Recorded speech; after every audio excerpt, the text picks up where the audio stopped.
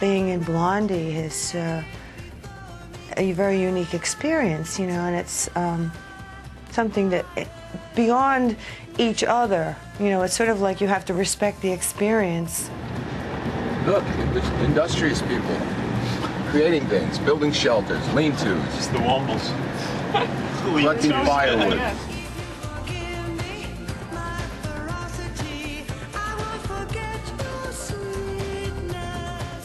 So now, all of a sudden, you know, we're back together, and you know, we have this sort of backlog of hits, and you know, we're playing the big shows, and it really is exciting.